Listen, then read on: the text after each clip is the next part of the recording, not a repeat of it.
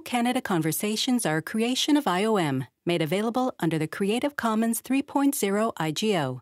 Please refer to the text of the audiobook for the copyright mark and the full legal code. Funded by Immigration, Refugees and Citizenship Canada. Financé par Immigration, Réfugiés et Citoyenneté Canada. O Canada Conversations, Dialogue Number 26. Social Norms in Canada. The following dialogue is related to Unit 1, Overview of Canada from the Canadian Orientation Abroad Participant Workbook. For more information, refer to the following unit of the Canadian Orientation Abroad Participant Workbook. 1.14 Things People Do in Canada. In this dialogue, Sadia and Obasi discuss social norms and common behaviours in Canada, such as smiling at or greeting strangers on the street, making eye contact, littering, and kissing in public. Hey, I am sorry I am late. That is okay. I was a little late myself. I am glad we finally met up. I know. Both of us have been so busy. How are you adjusting to life here in Canada? To tell you the truth, I am happy to be here. But things have not been easy. I see. What has been going on? Well, people here act in ways that are very different from how I or people I know act. Ah, I know what you mean. It took me a while to get used to some things that people in Canada do. For example, here it is common to smile at or greet strangers. But where I am from, that would be considered quite strange. Yes. I thought I would not interact with that many people during my first few weeks here. But to my surprise, many strangers greeted me everywhere I go.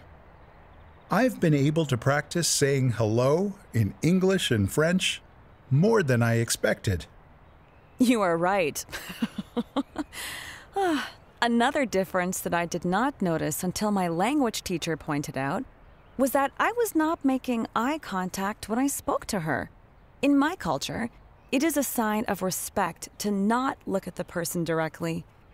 But she explained that people here look each other in the eye to show that they are paying attention and are interested in what the other person is saying.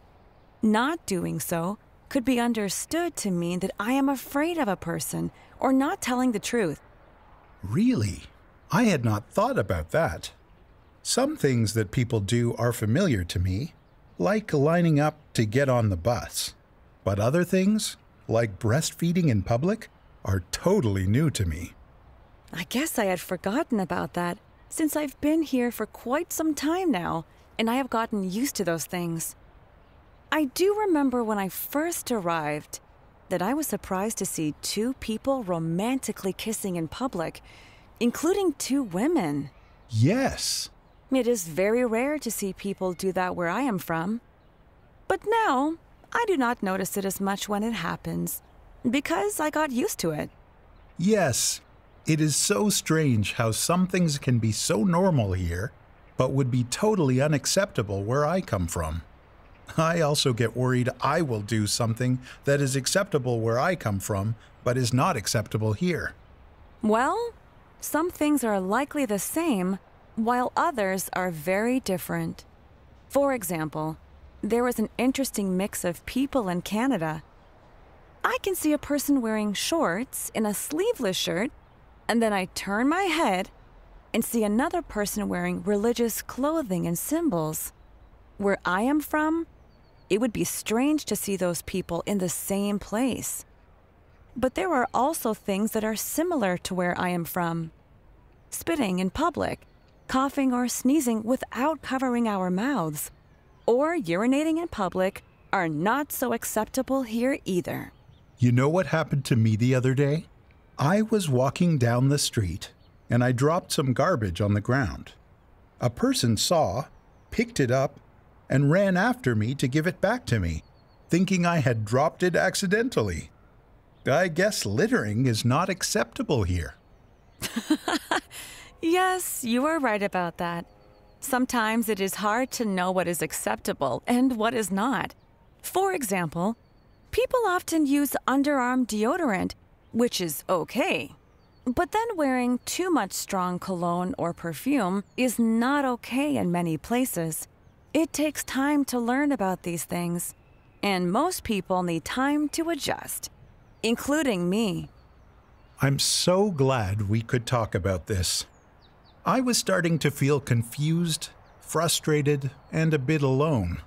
Thanks for helping me understand that I'm not alone in feeling this way. It really takes time to adjust to a place where people behave differently.